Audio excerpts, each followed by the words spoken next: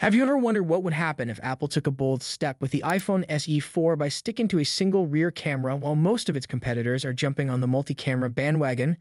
It's a curious move, especially when you consider that in 2025, a majority of smartphones in the budget range come with multiple cameras. So is Apple onto something innovative, or are they making a mistake by not following the latest trend? The iPhone SE 4 marks a significant milestone as the first new mid-range iPhone in 3 years. Leaks and rumors about the device have already started to surface, giving us an idea of what we can expect. The iPhone SE 4 is expected to borrow design elements from the iPhone 14, featuring a 6.1-inch OLED display and a modern design with sleek edges. Along with that, the battery capacity will be around 30 to 79 mAh, offering improved performance and efficiency. But despite these exciting upgrades, the one thing that's got everyone talking is the camera. Unlike most modern smartphones, the iPhone SE 4 is rumored to only include a single 48-megapixel rear camera, which is a huge upgrade from the previous 12-megapixel sensor. But here's the catch. With competitors offering dual and even triple camera setups in this price range, will this single camera approach be enough to keep up? After all, camera quality has become a major factor in today's smartphone market. The truth is, Apple isn't focusing solely on the camera for the iPhone SE 4. Instead, they're doubling down on what really matters: performance. The iPhone SE 4 will come with the powerful A18 chipset, the same processor that will power the upcoming iPhone 16 series. This chip, combined with 8 gigabytes of RAM, will provide a smooth and fast user experience, ensuring that this phone can handle everything from basic tasks to intensive applications. And don't forget, Apple is also introducing its first in-house 5G modem, allowing users to experience fast internet speeds. Even with just one rear camera, Apple could be relying on its impressive AI capabilities to enhance the photography experience. We've already seen how Apple uses AI to improve image quality, and with the SE 4, it's likely that the camera's software will make up for its hardware limitations. For everyday users who don't need professional-grade photography, the AI-powered enhancements will ensure that your photos look great, even with just one lens. The app can enhance everything from color accuracy to low-light performance, making the single camera more capable than it might seem at first glance. So is the iPhone SE 4 worth considering? If you're someone who uses your phone for everyday tasks like social media, video streaming, and light browsing, the SE 4 could be the perfect fit. With its powerful performance, long battery life, and reliable software support from Apple, this phone is built to last. Plus, since Apple provides extended software updates, you won't be left behind in terms of features and security for several years. However, if you're someone who values having a great camera experience, the iPhone SE 4 might not be your first choice. In this case, you could consider the iPhone 14, which offers a dual camera system and is available for around the same price as the SE 4.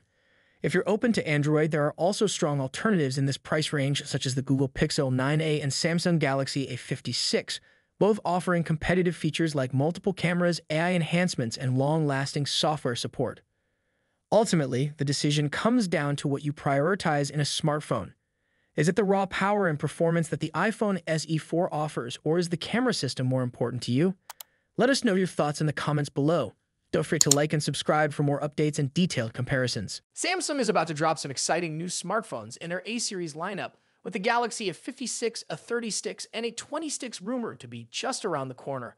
As these devices near their official release, there's a lot of chatter about what Samsung has in store for us. So what makes these phones stand out, and why should we be paying attention?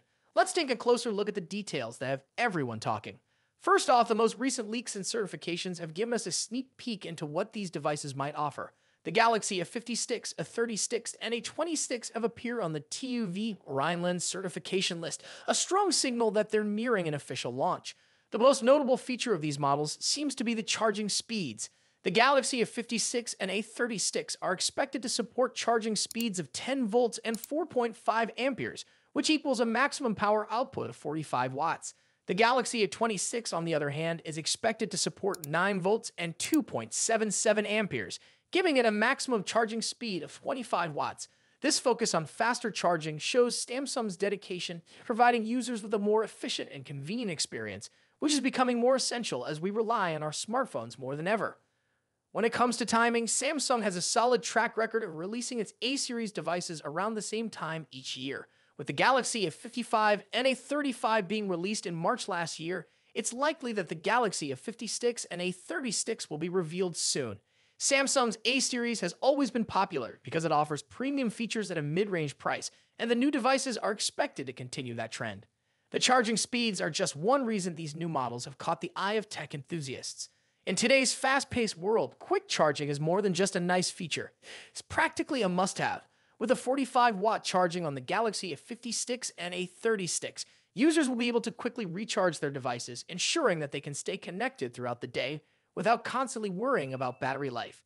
Even the Galaxy A20 sticks with its 25-watt charging offers impressive speed, making it a solid option for budget-conscious buyers who still want fast charging capabilities. But charging speed isn't the only thing to be excited about. We can expect a range of other upgrades, including improved battery life, better camera features, and possibly a sleek new design.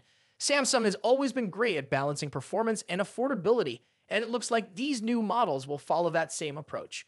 Whether you're a budget-conscious buyer or someone looking for more premium features, the Galaxy A56, A36, and A26 seem to promise something for everyone. As for the timeline, if the certifications are any indication, we could see an official announcement in the next couple of months. The fact that these devices have appeared on certification lists suggests that Samsung is wrapping up the final stages of preparation, and the launch may be closer than we think. Samsung has a long-standing reputation for delivering great value with its A-series smartphones, and these upcoming... Could Apple be preparing to change the game when it comes to budget smartphones? Elite Video has given us a sneak peek at what's rumored to be the next iPhone SE, possibly called the iPhone 16e. With some impressive upgrades and a fresh design, this might not just be another affordable option, but rather a device that could redefine expectations for budget-friendly smartphones in 2025. Let's take a closer look at what these leaks are revealing. The video shows a model that could either be a prototype or a dummy unit of the iPhone 16e, and the design changes are striking. On the front, it bears a resemblance to the iPhone 14, complete with the familiar notch. However, the back is where things get interesting. Instead of the dual camera setup found on the iPhone 14, this device has only one rear camera. While that might seem like a downgrade, it could be a strategic move to keep costs lower while still offering a sleek and modern look. But the real story is inside. The iPhone 16e is rumored to be packing 8 GB of random access memory, a huge jump from its predecessors. This means faster performance, smoother multitasking, and better support for Apple's growing focus on artificial intelligence. With more AI features expected in this model, it's clear that Apple wants to bring powerful technology to a more affordable device, and the iPhone 16e could be a serious contender in the budget smartphone market. The leaked video also cleared up some earlier rumors about Pixel-like casings.